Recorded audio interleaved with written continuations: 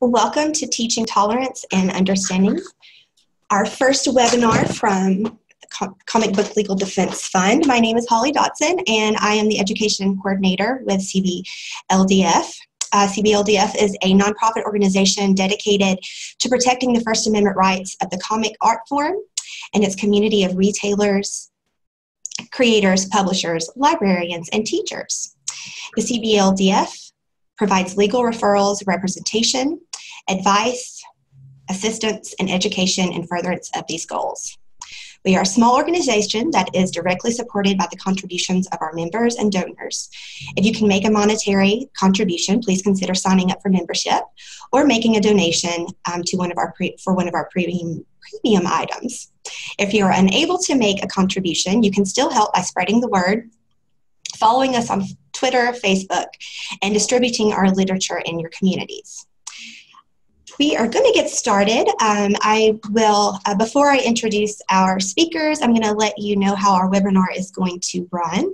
We are going to have them talk. I'm going to mute myself so you won't see me anymore after I introduce our speakers. And then if you all see, there's a chat button at the bottom of your screen. As they are carrying out the discussion, I will be posting resources that are relevant to the discussion. So I'll go ahead and introduce our speakers. First, we have Betsy Gomez. She is the Banned Books Week Coalition Coordinator and former editorial director for CBLDF. She manages resources and editorial content for bannedbooksweek.org and continues to advise CBLDF on educational matters. She is the editor of CBLDF's book about the women who changed free expression in comics. CBLDF presents She Changed Comics.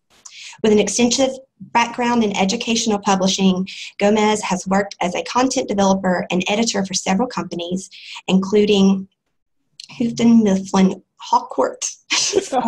Houghton Mifflin Harcourt. Yeah, they got stuck in my mouth there. Pearson Education, among others. Her work combines her love of comics with her passion for education and the right to read. And we are so happy to have her today. Hi, buddy. And our second speaker is Gene Luen Yang, and he is the National Book Award nominated creator of American-Born Chinese and Boxers and Saints. He has also written comics based on Nickelodeon's popular Avatar, the Last Airbender cartoon, the computer coding mystery series Secret Coders, and several titles for DC Comics, including Superman, New Superman, and The Terrifics. Yang teaches creative writing for Hamline University's MFA in Writing for Children and Young Adults, founded the Reading Without Walls program, and was named the National Ambassador for Young People's Literature by the Library of Congress in 2006. He has been a member of CBLDF's Board of Directors since 2018. So welcome, Gene. Thank you. Yes. Thanks for everyone for coming, virtually coming. I'm going to mute myself and let these two carry on their conversations. And again, be looking for the resources, everyone, in the chat button that will also be available as part of the file that will be sent to you after the webinar is finished tomorrow. All right. All right. Thanks for the introduction, Holly. Just a really quick kind of format thing. If y'all could hold off on your questions until the last 15 minutes, we'll have a Q&A at that point in time, and you can send them to us in the Q&A panel. If you send them to us earlier, we'll probably miss the questions, and we'll do our best to answer as many of the questions as possible. With that, Gene, I want to thank you very much for joining us today. I know you're a super busy guy, and it's asking a lot, but we do really appreciate you being here today. I'm super happy to be here. I'm thrilled to be a part of CBLDF. I've admired the organization for a long time, so when you all asked me to be part of the board, I jumped at the chance. I think we're doing some important work. And thank you for your time, too. I know you're super busy, too. Well, thanks, Gene. And thanks for being a member of our board of directors. Your input is immensely important to us, and your support of our mission to protect free expression is also massively important. So let's get started. Let's talk about comics. Let's warm up with a softball. What was your first comic? The very first comic book in my collection was DC Comics Presents number 58. It was a Superman comic with the Atomic Knights as the guest stars. You know who the Atomic Knights are? I have a passing idea of who they are. I actually came to comics kind of late, so I'm still catching up. Oh, okay, okay. Yeah, they're kind of obscure. They're obscure DC Comics characters. They basically dress up like medieval knights and then ride around giant mutated dogs. Nice. It was a really exciting book. I'm gonna have to find that now. How about you? Can I ask which one was yours? Okay, so my first kind of real comic was actually Sandman, and it was because I came to comics in college, and my friends were all comic book nerds, and they're like, you should read comics, and they gave me a copy of Sandman. It was, I think, issue 18 with the adaptation of A Midsummer Night's Dream. Yeah, yeah. And they're like, first one's free, and it was all downhill from there. So you started at a really high bar. Yeah. They kind of set that bar a little high. But, upon reflection, when I was a kid, I did have an adaptation of The Secret of Nim, where they basically took movie stills and made them into a comic. And I do remember having that as a kid, and I read it so often the cover fell off. I think pages were missing. It was held together with tape. So, it wasn't that I didn't experience comics as a kid. I just didn't have the opportunity to really get into them until I was in college. But enough about me. Let's talk about you some more. Why did you decide on comics as your medium for creative expression? Why did you decide to start making them? I love comics with a pre-logical love. I think I started loving comics first, and then I came up with cognitive reasons why I should. But one of the things I really appreciate about comics is this combination of words and pictures. I think there are just some kinds of information that are better conveyed through words and some kinds of information that are better conveyed through pictures. And with comics, you get both of those options. And then as a creator as well, I feel like, I'm okay at writing and I'm okay at drawing. And really in comics, I can use one to kind of cover up for the other sometimes, Nice. So, obviously it's working for you. You only have a couple of National Book Award finalist nominations. So things are kind of crazy. I got to tell you, I started comics in the mid to late 90s, and to go from there to here, not just for me personally, but for comics in general, has been kind of crazy, right? Everybody knows what a graphic novel is. That's a thing. No, it's been amazing to see the growth of the medium over time and its acceptance as an art form. So, and part of that is because of the work you do, because your books are so amazing, and also because of some of the initiatives you started, which kind of brings us to Reading Without Walls. Can you talk a little bit about how that came about? Yeah, Reading Without Walls is a program that started with my ambassadorship. So for 2016, 2017, I was the National Ambassador for Young People's Literature. It's a program that is run through the Library of Congress. Out of all of my jobs that I've ever had my whole life, that is the one with the longest name, with the most syllables, the fanciest title I've ever had. And it was super fun. The mission of the position is to get more kids reading and to get kids reading more. So every ambassador, it's not a really long program. It's only been in existence since 2008, I believe. Don Cheska was the very first one. I think I was the first graphic novelist, although my immediate predecessor, Kate DiCamillo, had done a hybrid book before where she had used both prose and comics to tell a story.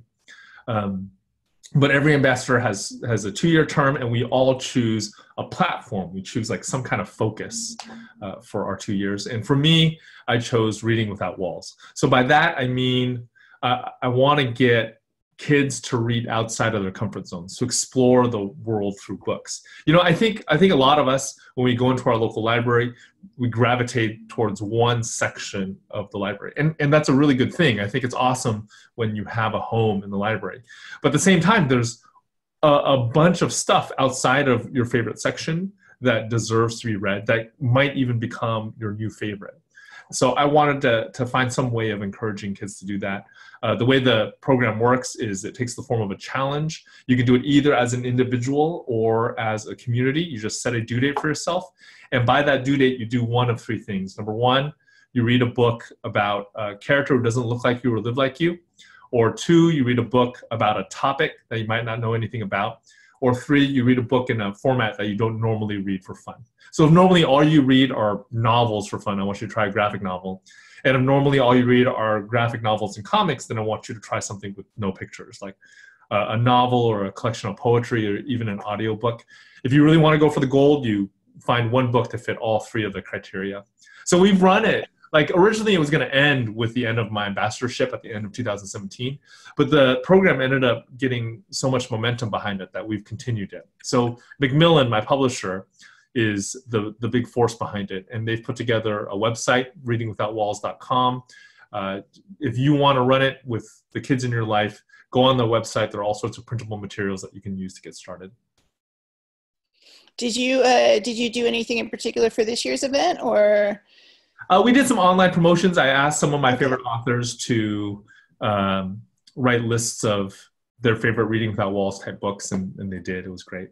And then I did a couple of speaking engagements. It definitely was not as intense as when I was doing my bachelorship, but it's still run. And you know, some of it is that librarians and bookstore owners are just doing it now, you know, without any sort of prompting. One of the most gratifying pieces of feedback that we got is that Reading Without Walls ended up being a way of moving books that wouldn't normally move in either a library or a bookstore. You know, it gave the librarians a reason to pull out books that don't necessarily circulate well within their community, and turn them into, you know, books that do circulate well. Great. Thank you, Gene. So let's talk a little bit about the use of comics as tools for tolerance, and how they can be used to address these kind of tough topics and challenging concepts that kids often encounter in school, in classrooms, in life. Let's talk about kind of the advantages of using comics to teach about these tough topics. So, well, I'm a big fan of Scott McCloud. I think I read his Understanding Comics books like right when I went from 19 to 20, you know, like when your brain is super impressionable.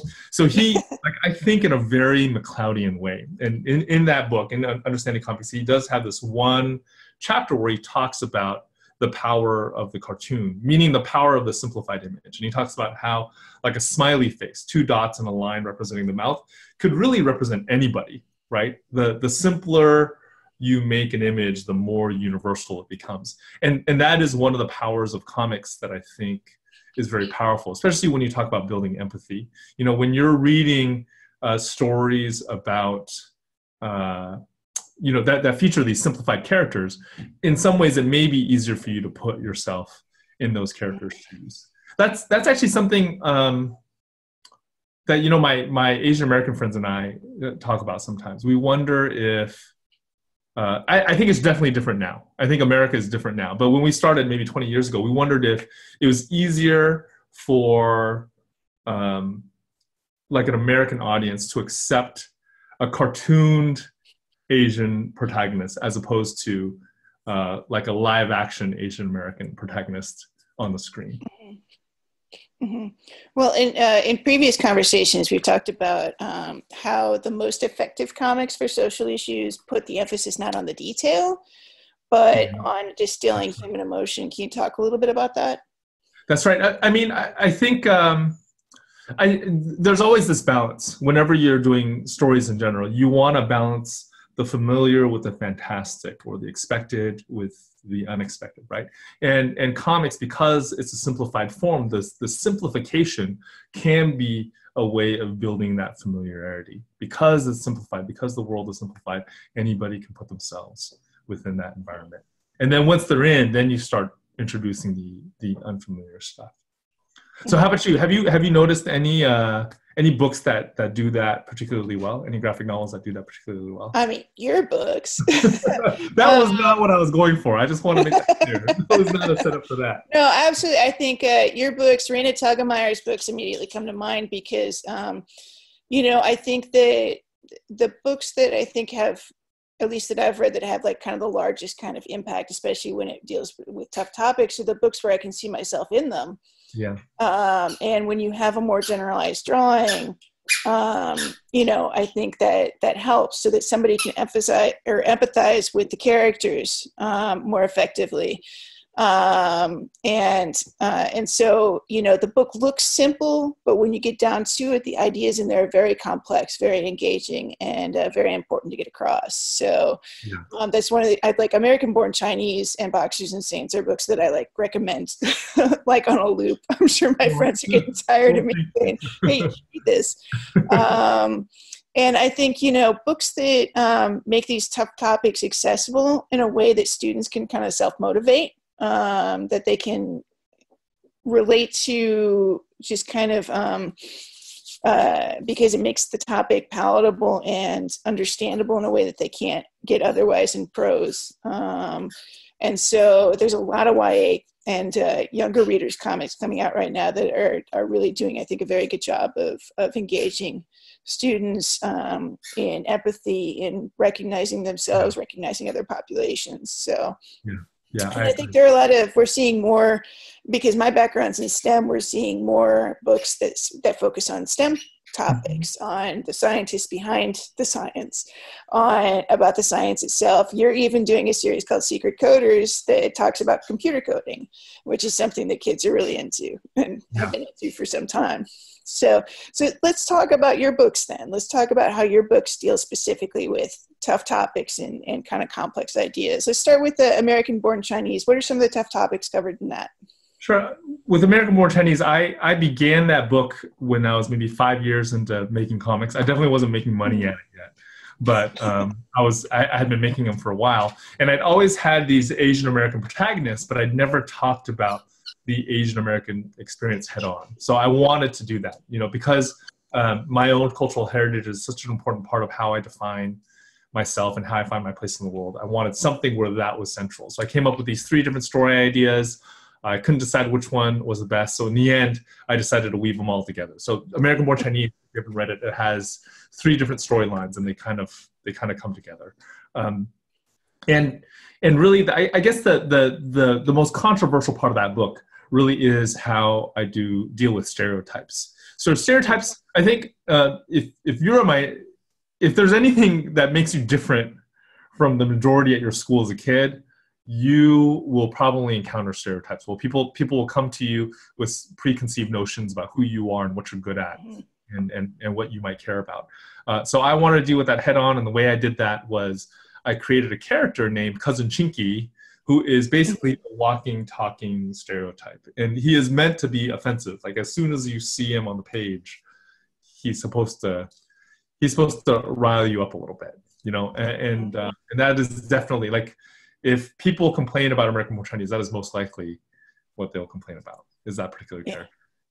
Yeah, and we'll talk a little bit about kind of how you counter those complaints here in a sec. But, you know, I would add in my reading of American Born Chinese is that I think that it's a very good volume for addressing kind of ideas of immigration and acceptance and finding your place in the world, especially when you're an outsider in a new space. Are there kind of other themes that you see in it that I'm overlooking? I think there is this is something that I've talked with Vera Brosgol about as well. She did a book called Anya's Ghost, which also deals with very similar topics. So she like me, she's the child of immigrants.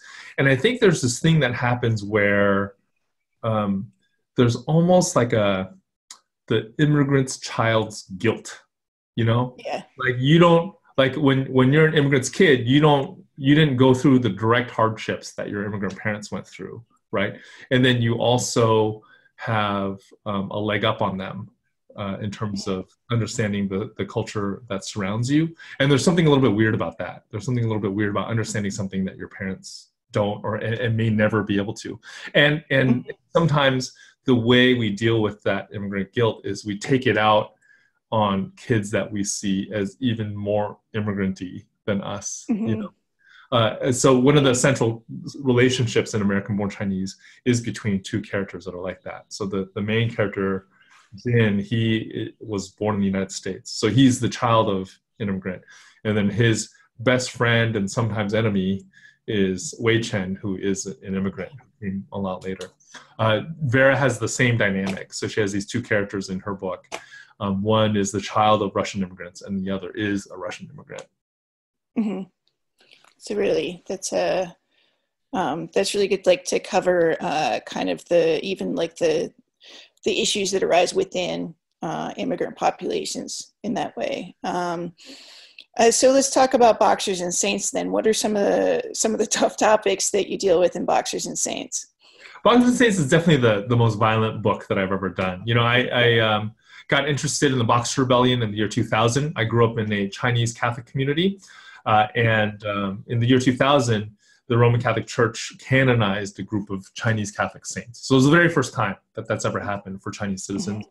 So the church that I grew up in, they really freaked out. There were all sorts of celebrations and special ceremonies. And a lot of the festivities inspired me to look into the lives of these canonized saints. What I discovered was that many of them were killed during the Boxer Rebellion. They were killed, which was a war that was fought on Chinese soil in the year 1900. And they were killed specifically because they were Chinese folks who had embraced like a Western faith, you know?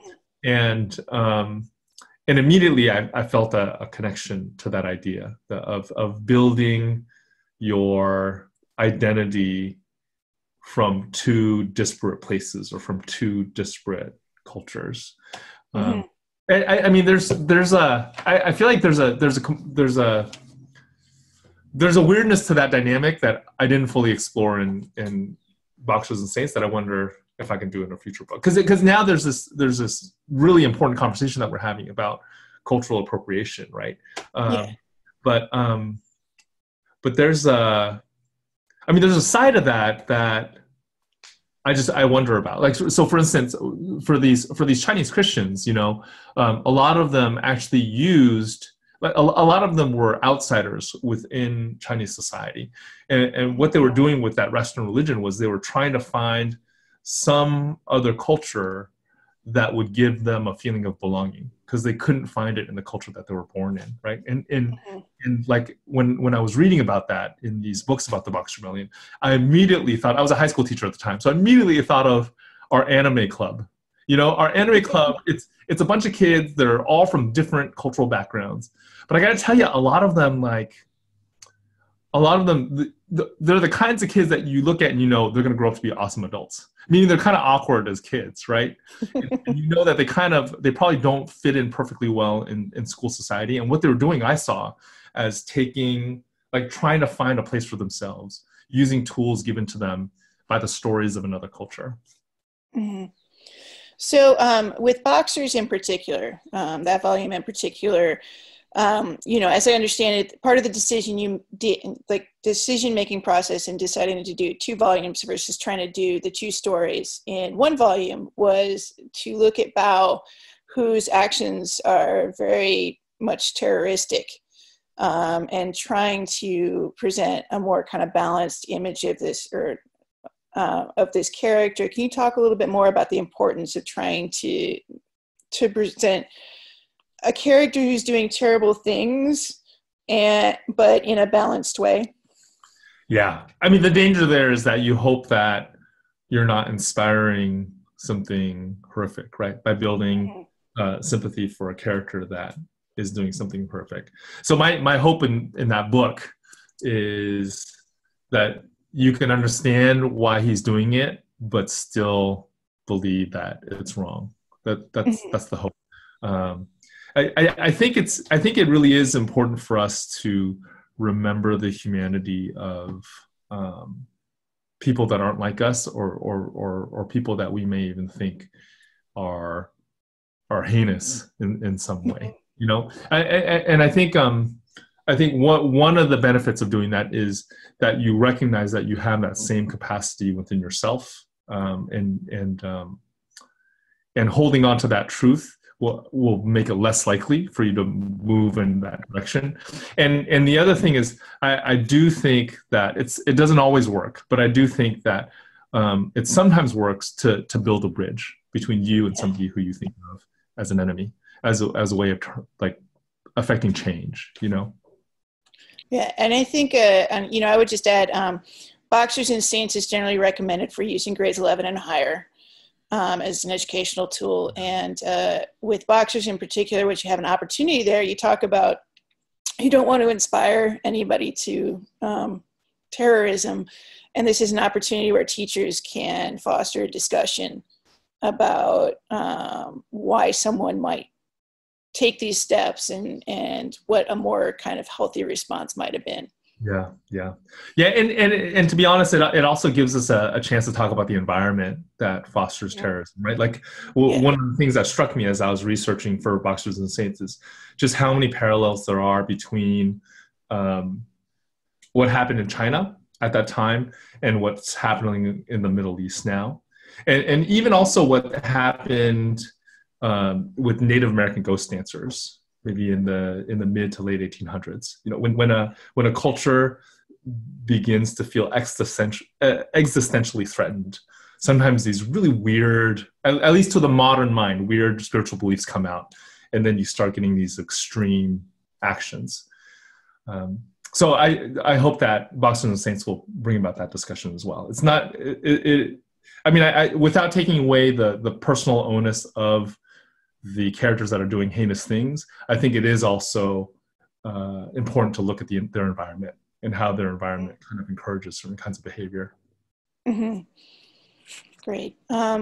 So let's go on to one of your series. It's not quite so heavy. Let's talk a little bit about secret coders and how that can be used as a tool to help students get into computer programming. Yeah, I taught computer science for 17 years at the high school level. I taught at a high school in Oakland, California, and I really loved it. I had a hard time leaving that job. So I left in 2015. I left because DC Comics offered me the chance to write Superman. That's not something a nerd can turn down. And I couldn't do both. So I ended up leaving my teaching position. But I've always wanted to continue to teach computer science, and that's what Secret Coders is. I teamed up with a friend of mine named Mike Holmes, super talented cartoonist. He worked on Adventure Time, the Adventure Time comics, before teaming up with me. And he's working on a whole bunch of his own projects right now that all look amazing. But we did 6 volumes. We are trying to introduce the fundamentals of computer science to kids through comics. One of the things I love about comics is that there are certain topics that are best explained through sequential still images. One of the most common examples of this are those instructions that you get with Lego sets. Like, there's no way you can give those instructions through just pure prose, right? It's just impossible. You have no pictures to work with. It's impossible to do that. And there are topics in every subject that you teach in school where still pictures in sequence is the best way to present the material. I want to ask you, I know you're from a STEM background. Have you found that to be true as well in education settings? Yeah, I actually, so went back in my my evil textbook days, the parts of the textbooks that I really liked working on were the parts where I got to create visual images to help students understand concepts. Yeah. Now, we had certain strictures on what we could do. I couldn't make a comic. They wouldn't let me. But, you did try to kind of create an image that would put things into steps that make it easier for students to understand. And so, yeah, absolutely. They found repeatedly in studies that when you combine images and words together, not just putting words on an image, but using them together to tell a story, student recall is much better. So basically, one of the most effective recall tools is a comic. And so even if we can't create comics ourselves as educators, we can encourage students to write their own little comic about a concept they're struggling with, and it might benefit them to recall the concept. The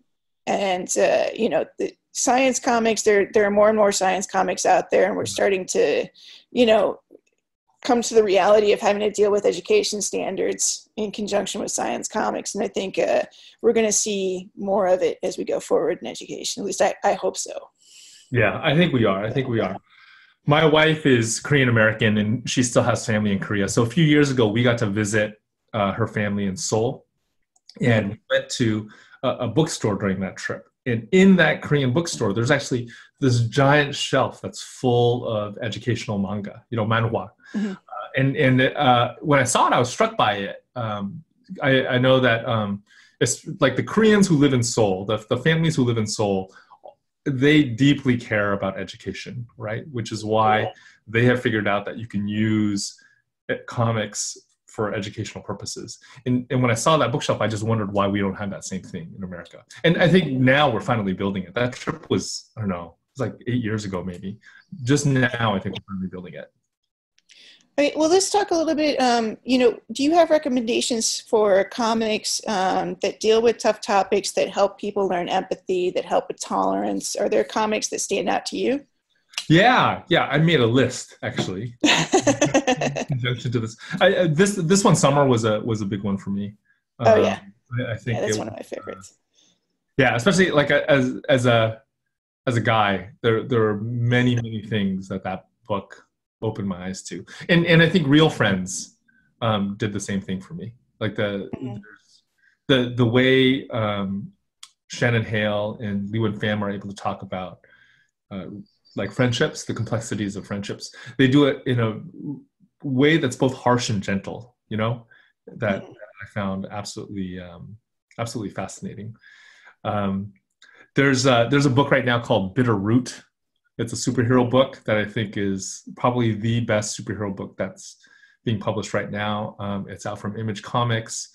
It's from the same creative team that did the Power Man and Iron Fist reboot a few years ago. It's an all African-American creative team. And the story itself is actually set during the Jazz Age. And the conceit of the book is that like hate turns you into a monster. So all of these clan members get infected with this. It's almost like a virus that turns these monsters, and the only thing that can heal them is this potion that a family of African-American herbalists creates. It's just it's a really well done book. It's totally fascinating. It's amazing. Yeah. Nice. I'm going to be adding that to my list now. How about you? Let me give one more, actually. There's a book called Honor Girl that's done by an artist named Maggie Thrash, and it's loosely autobiographical. It's autobiophotography. That's what like Linda Berry would call it.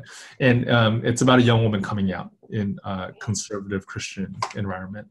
And I think it's a very heartfelt book. You could tell it comes from a deep place. But go ahead.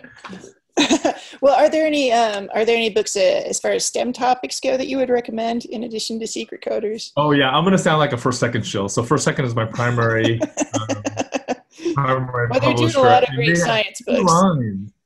Yeah, they have a Maker Comics line and a Science Comics line, and they're coming out. I don't know if it started yet, but they have a History Comics line as well. But those books are great. There's a book called Robots by Jersey and Andrade. That's amazing. Yeah, I think all of those books, they got top flight talent to do these hardcore educational books, and they turn out great. I would add, you talk about seeing the Korean manhwa. There's a lot of comics from overseas that deal with science topics that are finally getting translated here. And there's a pair that I'm particularly fond of, Darwin and Audubon, by a couple of French artists who I'm going to space on, but they were originally published in France, but they've been recently translated and released here. And the art is beautiful, and it's very much in the vein of a naturalist's notebook. And it lends a story to these two naturalists who formed the foundation of many of the scientific concepts we run across. And it tells their story in a way that kind of humanizes these individuals we talk about in science class and don't really have a face to put to, aside from whatever painting or they might put it on the page with the paragraph about them. So those are a couple of really great books I like to recommend. So let's talk about the challenges that comics face. One of the things that you encountered as the ambassador for young people's literature is that a lot of people came up to you and like, man, all my kids are doing is reading comics. That's all they want to read. So how do you deal with that? What's your response to that? This kind of derision? Yeah, the first response is they're reading, right? It's awesome that they're reading, and I think that the habit of reading, the habit of picking up books, and spending time every day with books is super important. comics are a great way of doing that. This is what I tell to teachers a lot, is I think that comics are definitely more than a gateway to reading. You know, they are a medium worthy of study in and of themselves, but they are a gateway to reading. If you have a kid that is a reluctant reader, you got to try a graphic novel on them. It's a great way to go. And the second thing is, there was a New York Times article that came out several years ago now, maybe 10 years ago now, that talked about how maybe we're going to see the great American graphic novel replace the great American novel. I wonder if some of the fear around comics is about that. Like, people are afraid that graphic novels are going to replace prose novels, you know? Yeah. And pretty much everybody I know in comics loves prose. We're all huge fans of prose, and that is definitely not a goal at all of the comic book industry. I think our goal is more, we just want comics to be taken seriously, to be like, we want to take our place alongside poetry and alongside prose, alongside all of the other literary art forms, you know? So if a educator is really worried, or a parent is really worried about their kid only reading graphic novels, I do tell them, try a Reading Without Walls challenge with your kid. See what happens. Nice. Well, and one of the obstacles we continually face is the idea that comics aren't literature. They're not good literature. Yeah. And we're seeing that attitude start to change, but we still run into pockets of it. You know, people are like, oh, comics aren't real reading. And they're wrong, but we have to find a way to nicely tell them they're wrong. And, you know, one of the things we like to point out is that March won the National Book Award. That's right. You've been nominated for the National Book Award. Comics have won the Pulitzer. Comics have basically been nominated for or won every major literary prize. And most of that's been in the last 10 or so years. Yes.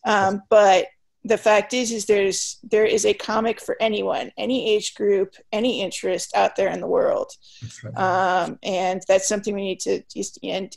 And we also need to encourage reading no matter what it is. The more kids read, parlays more into whether or not they become lifetime readers than what they read.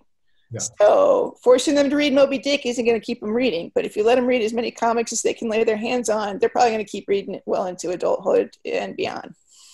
Yeah, that's a great tip. That's a great tip. So let's talk about challenges specific to your works. You had mentioned the stereotypes in American-born Chinese. And can you talk about some of the concerns that have been raised over those stereotypes and how you respond to them? Yeah, I do have to say that I get protected from a lot of this stuff by my publisher. I feel like I only see a small percentage of some of the drama around my books, which I'm very thankful for. I'm very, very thankful for. But, you know, the concern that I've heard about American-born Chinese, in a lot of ways, I find legitimate. Like, people are worried that by portraying a stereotype on the page, I am perpetuating that stereotype. And that definitely is a danger. That's something that I thought about as I was drawing that book. But you know, the conclusion I came to is ultimately that stereotype is there. You know, like, you don't have to dig very deep into American comics to find stereotypes of Asian Americans. It's everywhere, you know. And if a student, especially like a comic book fan, doesn't encounter those stereotypes in my work, they're going to encounter them somewhere else. And the reason why I'm bringing those stereotypes in my work is to break them apart and to pull them down. Like, in the book, in American-born Chinese, I literally behead Cousin Chinky before the book ends. That was one of the most satisfying pages to draw, to be honest. So I think the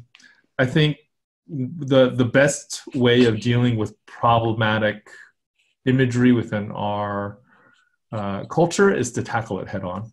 And to tackle it head on, you have to portray it on the page in a comic. Well, and this is an opportunity for teachers and parents to make it a discussion point in using the materials for teaching. So with Boxers and Saints, you mentioned that it's violent, and we're getting a lot of concerns over violence these days. So how do you deal with opposition to that kind of content?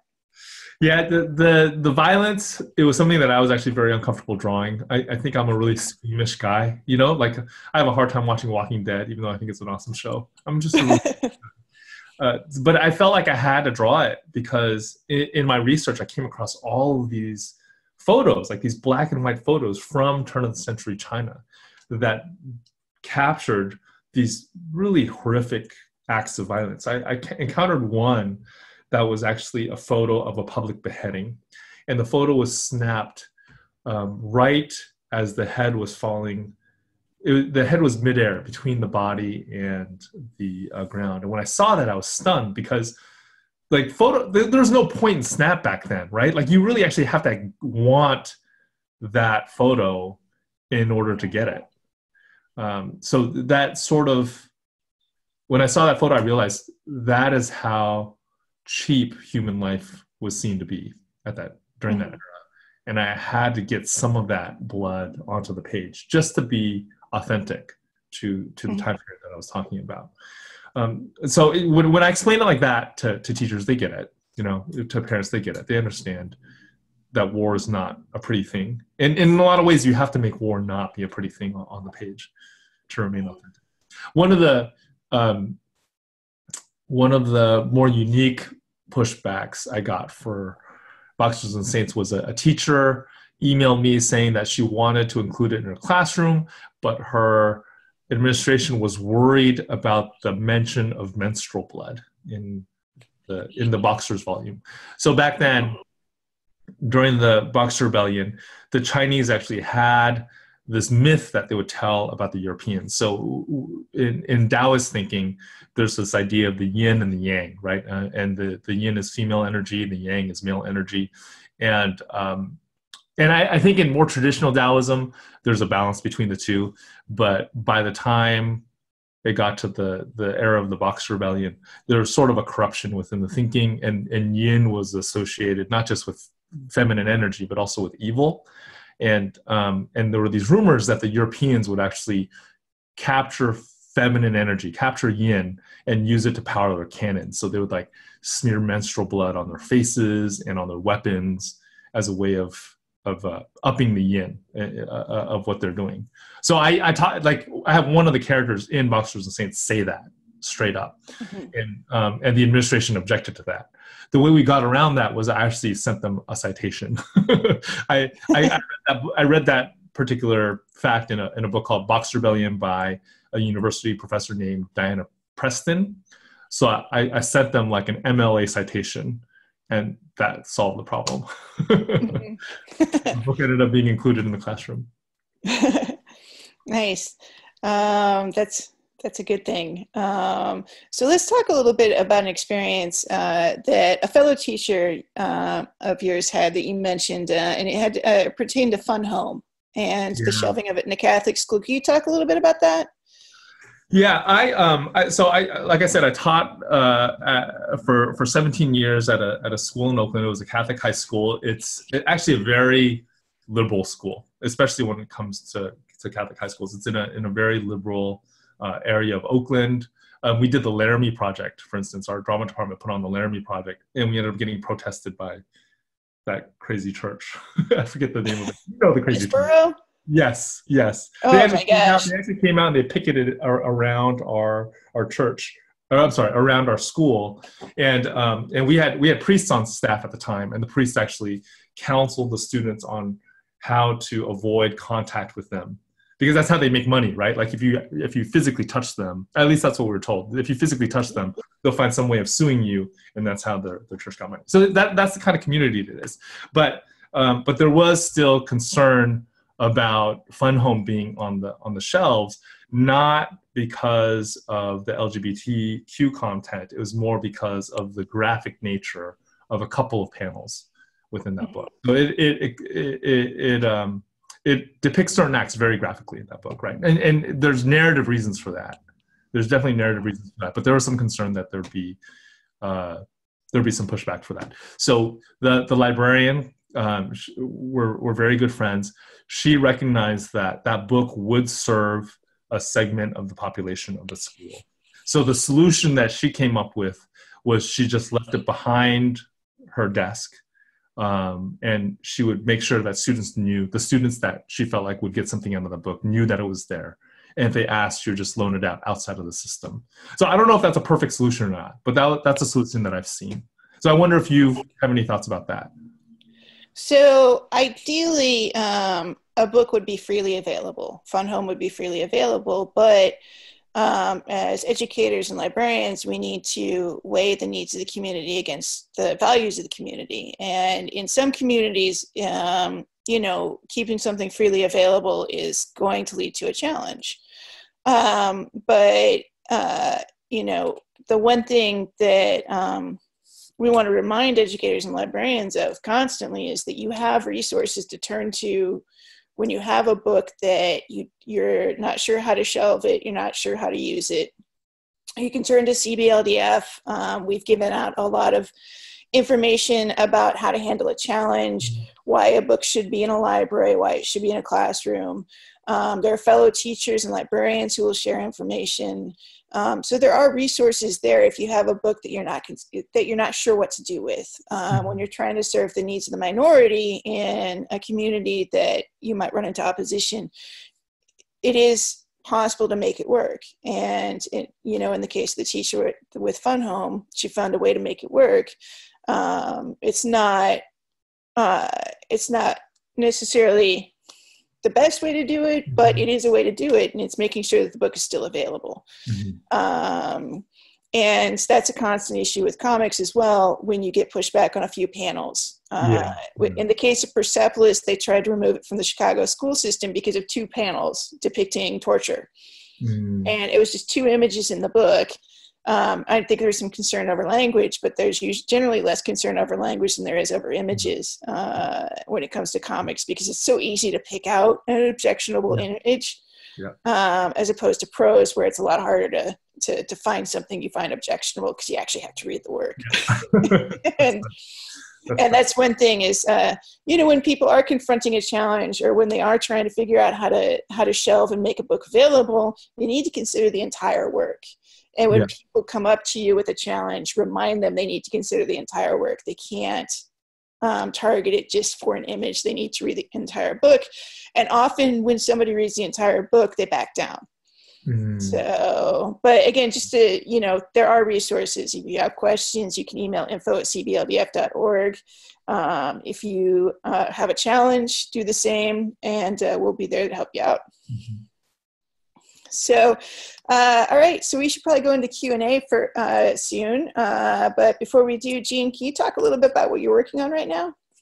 Yeah, sure. I'm doing a monthly book for DC Comics called The Terrifics. I just finished a book about a high school basketball team called Dragon Hoops for First Second. That'll be out in March of 2020. And I'm also doing a book for DC Comics Zoom line, which is their middle grade readers line, called Superman Smashes the Klan, which is a retelling of a famous storyline from the 1940s Superman radio show where he takes on the Ku Klux Klan. Nice. So in working on Superman Smashes the Klan, especially considering the current political atmosphere, were you at all concerned about blowback on that? Did you find yourself trying to tell the story in a different way or in a way that might be more palatable for somebody who's going to freak out about it? No, I mean, the bones are already there, right? Like the bones were laid down in the 1940s. I think a lot of, like, I think I want to use the past to talk about the present, definitely. I'm not, to be honest, I'm not really concerned about pushback, because I feel like it's not even a new story. I'm just retelling this old story, kind of, that talks about American ideals, you know? When can we pick up a copy of Superman Smashes the Klan? I'm hoping before the end of the year, but we're still working on it. Yeah, there'll be 3 volumes. I'm doing it with Guri Hiru, who I did the Avatar comics with. I'm excited about it. Yeah. I'm excited as well. So, all right, we're going to go into Q&A. If y'all want to start putting your questions in the Q&A screen. As you're doing that, I just want to point out again, if you need help with anything, email info@cbldf.org. We also have teaching guides for several of Gene's books on the website. We're going to be having future webinars. Next week, there's a webinar for retailers, and we're going to have a webinar in June about LGBTQ comics, and a webinar coming up about specific to teaching tough topics with comics. Also, if you want to support CBLDF, one of the best ways to do that is to become a member. Membership starts at $30, so it's very affordable. And we take that money and we use that to help defend comics and to do the important work of preaching the gospel of comics. So with that, let's take a look for questions.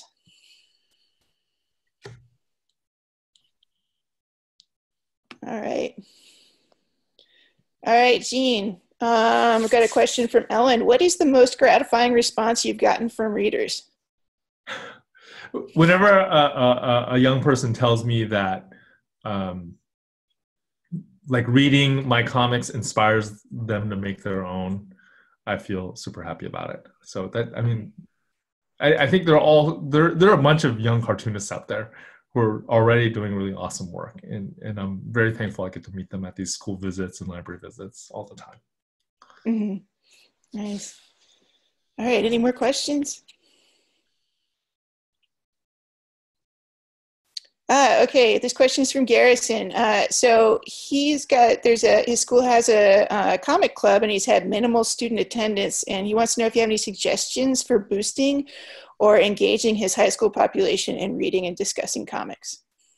Wow, minimal high school. Okay, okay, this is just based on my own experience on a high school campus. I wonder if there's a way of tying it with a movie, especially like an anime movie. Like you could get an anime and then the graphic novel that inspired it, and then do both. Like watch the movie, read the manga, and then talk about the differences between the two presentations and maybe how that points to the strengths and weaknesses of these two different media. Do you have any thoughts on that, Betsy? Actually, CBLDF has 2 book club handbooks. We've got a general book club handbook, and we have a handbook specific to manga. So if you check out the website, and maybe I can get Holly to post a link to the website where those handbooks are, you might find some ideas in there as well. Also pizza, right? Like I remember you could just put out a pizza and then kids would flock to you. Right? That's actually what I was thinking as well. Yeah. All right, we have a question from Leighton. What do you say to Chinese Americans who did not identify with the main character in American Born Chinese? Well, that's like my kid. That's like my son. I have a 15-year-old son that's that kind of kid. You know, I have had the privilege of going to these different communities and speaking. And it does seem to me that the kids that connect most easily with American Born Chinese are the children of immigrants, regardless of where their parents came from. I remember going to a community in LA that was predominantly Asian American. The Asian American kids in that school felt so comfortable that they would switch back and forth between English and their parents' native tongue or their grandparents' native tongue, you know? And for a lot of those kids, I don't know if they've ever felt alienated, at least not in that way, not culturally. And for a lot of those kids, they don't necessarily relate to what I'm talking about with American Born Chinese, which is totally awesome. I think it just points to the fact that the Asian American experience is so diverse now. My own son is like that. My son went to a predominantly Asian American school, and he reads the book and he's like, yeah, it's fine. All right, thank you, Leighton. All right, this is a question from Zachary. Can you talk to your experiences about the ways in which comics support 21st century multimodal literacy skills, such as kind of temporal literacy, spatial literacy, visual literacy? Yeah, I think brain studies have found that when you read comics, you process it with a different part of your brain than when you read prose, right? And the modern world is so complex now. Information comes at us in all sorts of different forms. We have to be able to process information in different formats, and we have to be able to do it well. A lot of, I think, what we're seeing in our culture today, a lot of the darker corners of our culture are the result of not being able to process information well. Do you have any thoughts on that?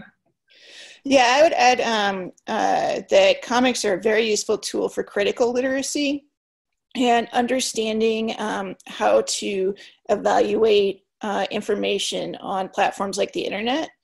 and on TV that comes at us both visually and verbally. I think comics are a very useful tool in helping students learn how to evaluate the content that they're getting from their various platforms, as to whether it's reliable, as to whether it's even true. Yeah. I think that comics can be a very useful tool in that. And I also think the fact that the images in comics are still gives you a chance to think, right? Like images in movies and on television, they move constantly. To use comics, because they're still, they allow you to think about the images in other formats. Mm-hmm. Okay, so this next question is pretty specific. It's from Geraldine. I'm sorry if I mispronounced your name. She's a corrections librarian at a medium security prison for adult males. And she's looking for educational titles that our teachers can use in the basic adult ed classes. Can you recommend a publisher or titles? Well, I think that Bitterroot book is awesome. I think the Flintstones book is also really good. Have you read the Flintstones book? Like crazy, right? Like people were telling me, oh, the best thing that DC Comics is putting out is the Flintstones book. And I was like, what?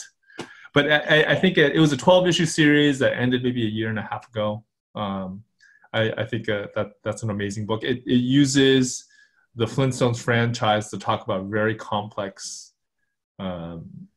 topics in very nuanced ways, and it's very accessible too because it's really funny. Let me see. The Best We Could Do is another book that I recommend. Do you have any for like an adult audience? So I know that in prison situations, it can be a little sticky as to what books are allowed, which is unfortunate. We're seeing a lot of censorship in the prison system now.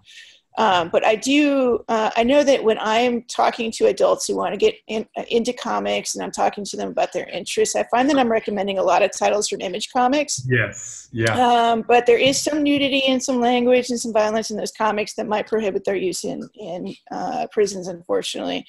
Flintstones is a great recommendation. There's a lot of stuff from that I really like from Fantagraphics and Drawn and Quarterly. Those are a couple of publishers to look into. And Abrams, which published The Best We Could Do. So as far as superhero comics go, yeah, I mean, Mr. Miracle. Have you read the recent Mr. comics? Miracle? Oh yeah, Mr. Miracle, Vision Was great. Vision was great. Yeah, yeah. So those are good places to start. A lot of Scott Snyder's work for DC is great. X-23. 23 is really good. X-23. Yeah, written by Yeah, we could go on for forever. And okay, it looks like more specific to math, biology, history, nonfiction subjects. Okay, so math. So math is kind of a hard one. There's not a lot of math books out there. There is a gentleman that does series of math comics for like high school kids. Right. What's that? Yeah, Solution Squad. Yeah. There's Feynman. There's Feynman. Have you read Feynman? Okay. The Richard Feynman? Oh yeah, Feynman. In fact, First Second has done a number of books about scientists. Feynman, who's the creator on that, he's done a few books about different kind of scientific. Yeah. Jim Ottaviani. Yeah, we're buddies. Yeah. He also did Primates. Primates, which is about. There's also is that the Jane Goodall book? That's the Jane Goodall book, right? It's the Jane Goodall book. Yeah. History. Oh my gosh, there's a lot of really great history. So you've got March by Congressman John Lewis. There's a book called Nanjing by Ethan Young from Dark Horse Comics. Nanjing. It's set in World War II in China in World War II. Really well done. Yeah. Or maybe right after World War. There's the Showa manga series, which they're pretty big, hefty books. The Showa manga series. The publisher on that is, I can't remember the publisher on that. So if you've got readers who are having a little more difficulty, Nathan Hale's Hazardous Tales are a lot of fun. They are for younger readers, but they have something in them that adult readers can appreciate as well. So those books are just a lot of fun. Lots of puns and jokes in those. Yeah, that's right. So, and Geraldine, feel free to send us an email and we can send you some more information. Mm-hmm. All right, I think we have time for one more quick question if anybody's got one.